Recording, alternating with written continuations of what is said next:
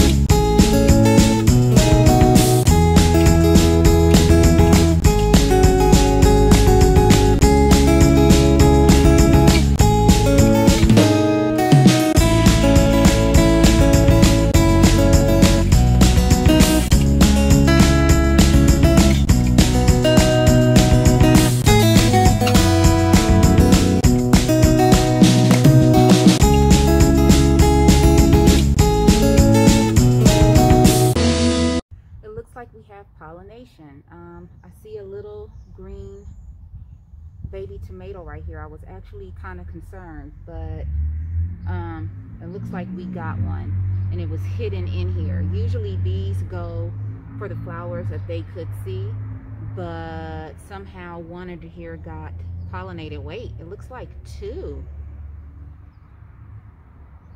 Looks like we got two that got pollinated. So those are 2 cherry tomatoes. Let me look over here. I didn't see anything over here, but yeah, I'm happy about that. I'm happy I decided to come out and do these today. Okay, so let's get back to the pruning.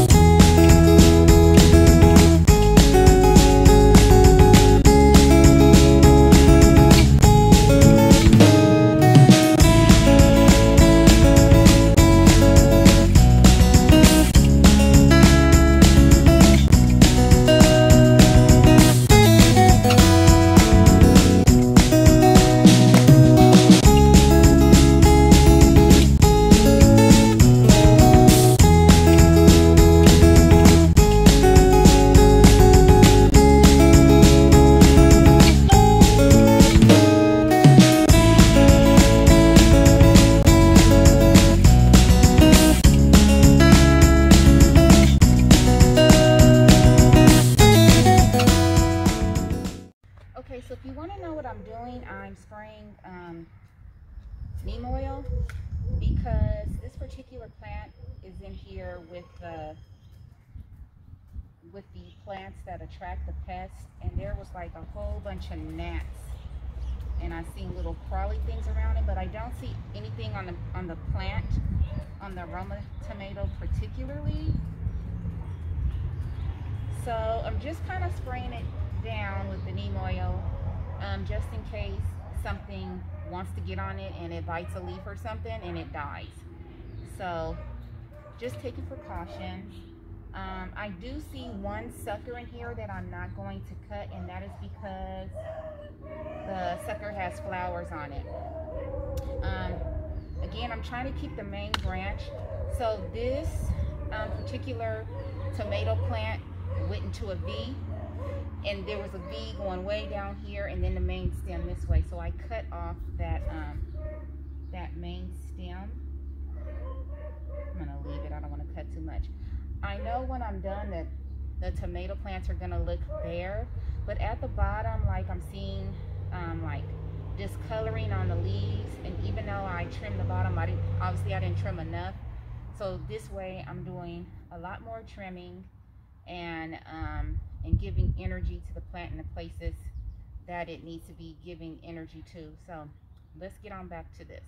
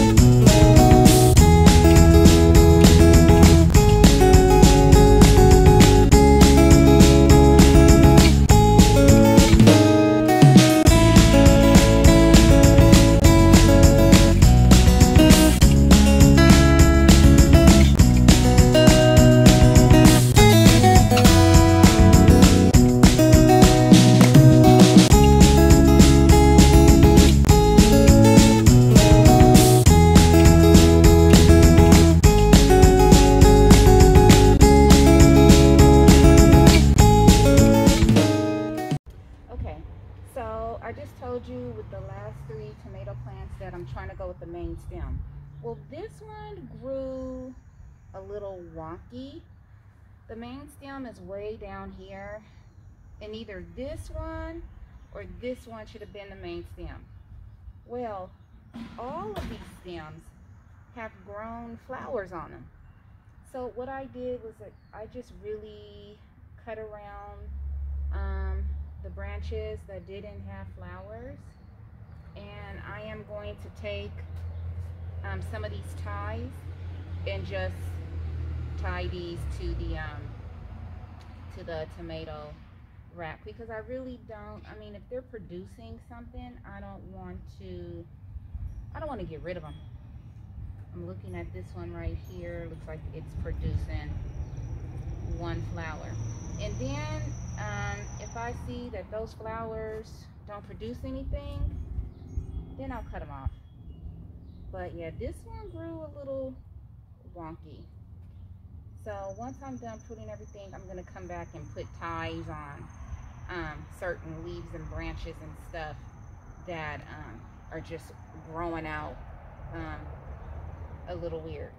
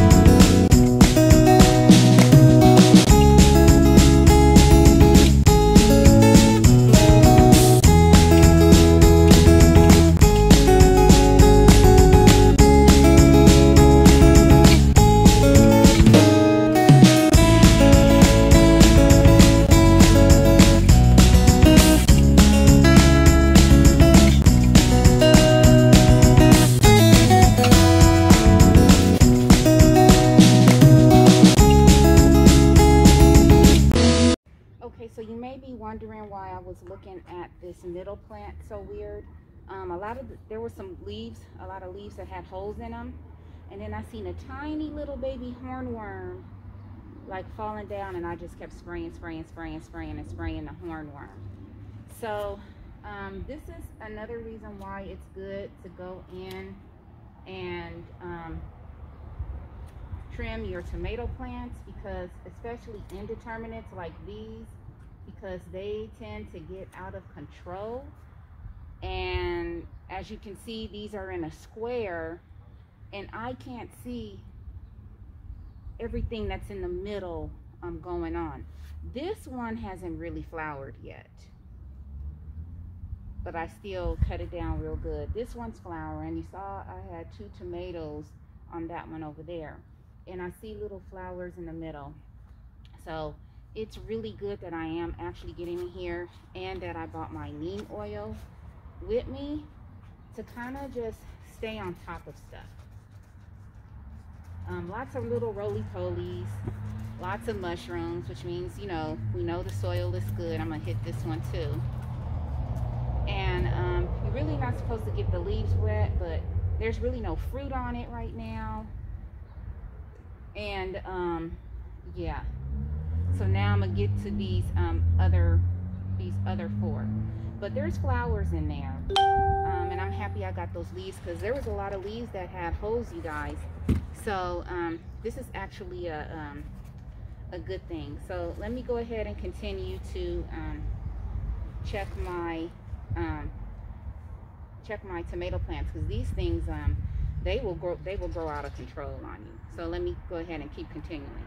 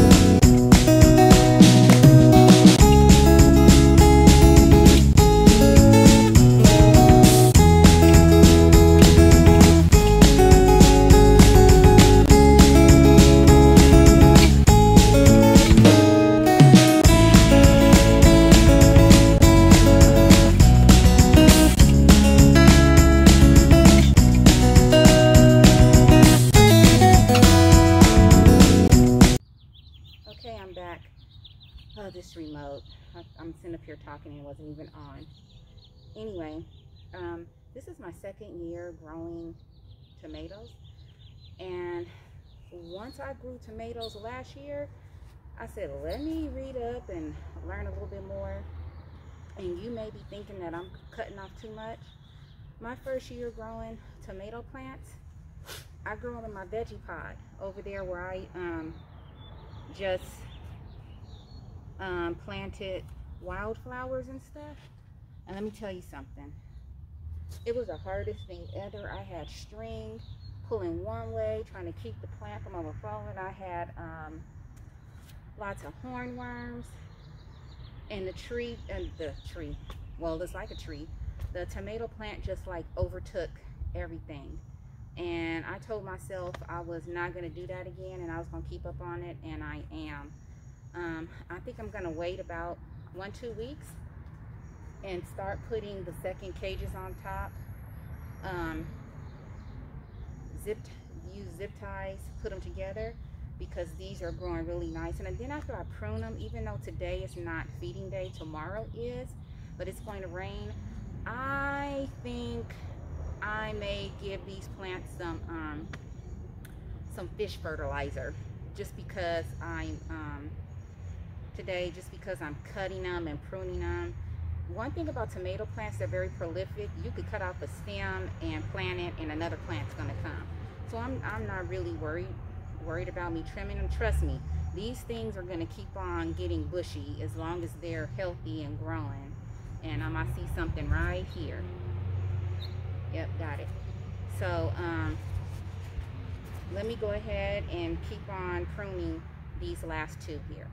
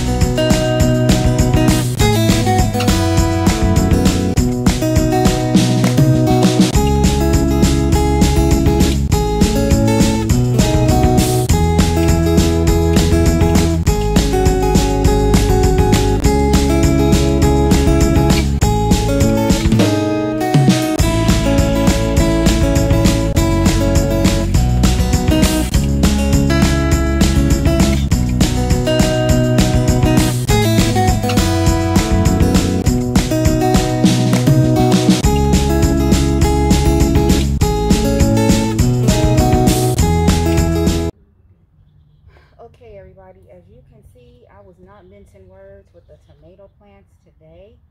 I'm going to get some ties and kind of tie up some of these branches. I have some branches that are kind of coming outside the cages. I'm gonna kind of try to gently push them in to the cages and tie them up. The only one I did not cut was that one I broke over here because it's just starting to come back. And then I'm going to get some 511, the fish emulsion, and fertilizer, and I'm going to fertilize because I did just cut these tomatoes plants tremendously. And then next I'm going to go ahead and plant some more sage and stuff over there. But people may be thinking, oh, she cut those plants back so far. These are indeterminate plants. You have to stay up on them. They will grow like crazy. And anything that didn't have a flower on it or attached to it, like I might even cut this right here, I took it off because I want to grow the plants for tomatoes, not for leaves. And then when you have all those leaves and you see a tomato in there, you're kind of like digging around. Not this year. I cut it off. And on my husky cherry tomato plants, I already see 2 little tomatoes growing.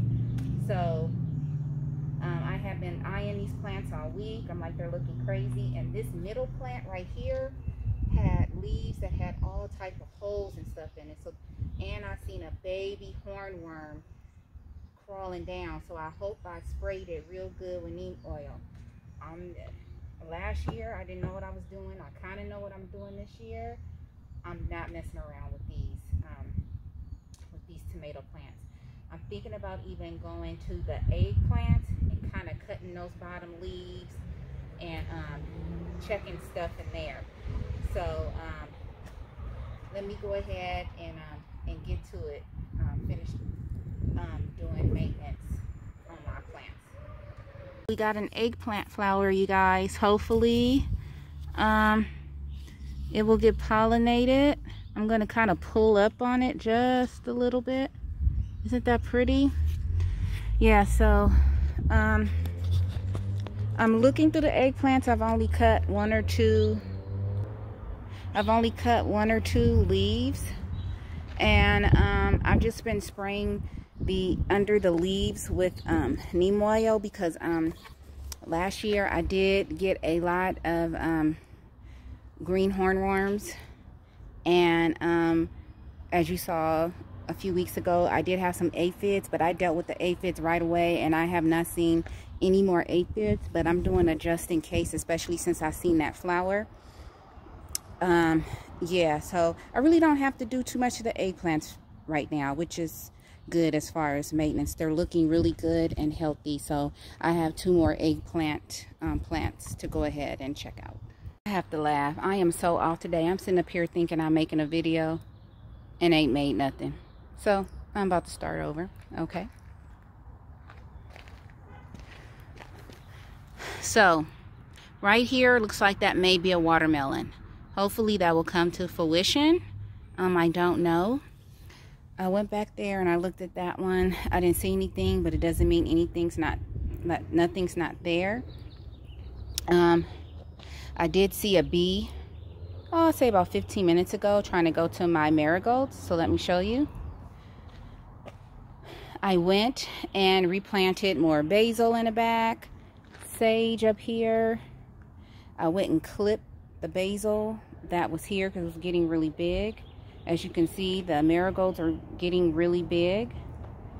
That sage back there has holes in it. That means pests have been getting to it, and I'm not worried about it because that's what I want to happen. I went and put fish fertilizer on all of the watermelon plants.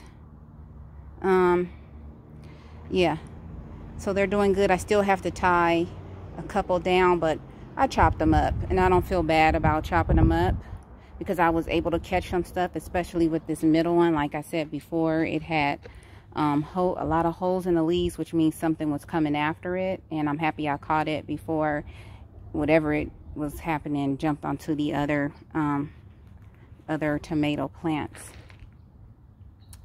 Let me come around. Again, all of the eggplants are looking good. That is one of my cucumber plants coming up. This is the bee balm that I planted. I planted a marigold and I planted some wildflowers, and it's doing good. All of these, you know, I've been planting flowers around the garden conveniently so that bees can go all around, and that's what I wanted. The nasturtium plant, the bottom ones I planted around the big one. They're coming out.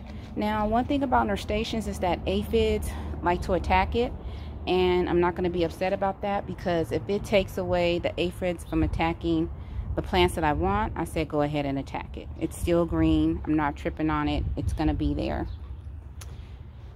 Okay, so this is some form of wildflower coming up. Got some wildflowers there, some over here, and the bee balm all around. I planted wildflowers up in here, but nothing's really happening. But yeah, I've been planting everywhere. The greens, I'm really in shock, and it's going to be cool. It's sunny outside, but it's not like real hot. So I'm gonna let these greens keep going, because we are still in May gray. Some days it's 80 degrees, some days it's 60. So yeah, I'm gonna keep letting these collards just stay there. Look at my corn. I'm happy with the corn, no complaints. More flowers in another convenient area. Marigolds, bee balm.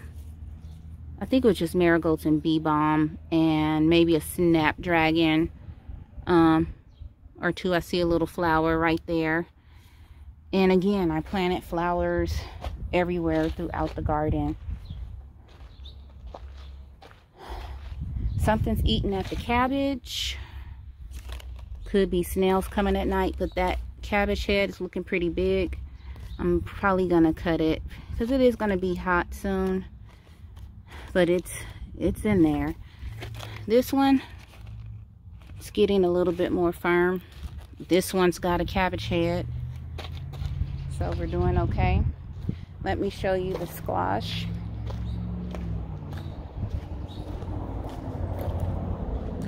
I always have birds everywhere in my yard.